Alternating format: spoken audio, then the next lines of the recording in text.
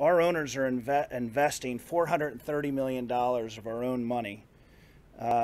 So I heard the comment respectfully about corporate welfare. I just want to make it clear, no one's given us any corporate welfare to build our stadium. We're going to spend $250 million of our own money. No one's given us corporate welfare on that franchise fee, $150 million private dollars. And no one was giving us corporate welfare when we spend $30 million to build the training facility. I do understand that there's a tax increase involved, but it's not respectfully local taxpayer dollars. I think the legislators in their wisdom set it up so that visitors would be paying this, and the people that are most directly affected are the hotels, because that higher tax might drive people to stay at other hotels, of course. And yet the hoteliers, you've heard from them, they are supportive because they see growth. Who would accept this deal? It was asked. Well, I promise you this.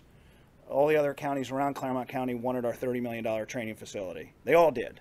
And they all were offering these kinds of incentives very clearly, in some cases more than these incentives, because they've invested in tourism. They've invested in these kinds of attractions to draw growth. And we chose Claremont County.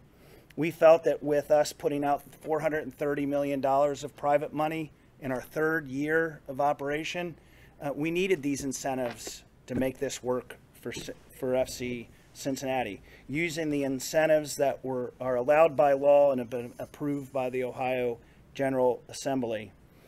We think that the reason people wanted our $30 million investment is because there'd be growth generated leveraging this $430 million. And it really is the whole 430, because it's not a training facility all by itself. It's that there's an MLS franchise, so there's this MLS stadium that's being privately funded, and that the result would be to generate growth.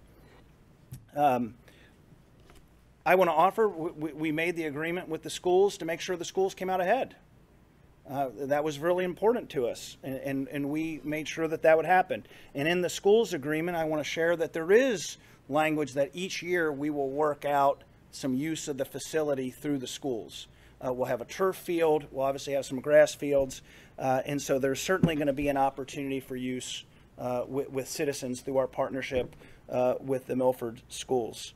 At the end of the day, we're excited to get this underway. We're going to have a team playing in less than 30 weeks.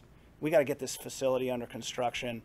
We've relied on the good faith work of all the attorneys and administrators and mayors and others who have been involved in this, and our hope is that we can proceed with this exciting project. Again, we're 3 years in 2 years. No one would have expected this, and it's through divine providence that we're here, and we certainly look forward to a long tenure here working with you. Thank you.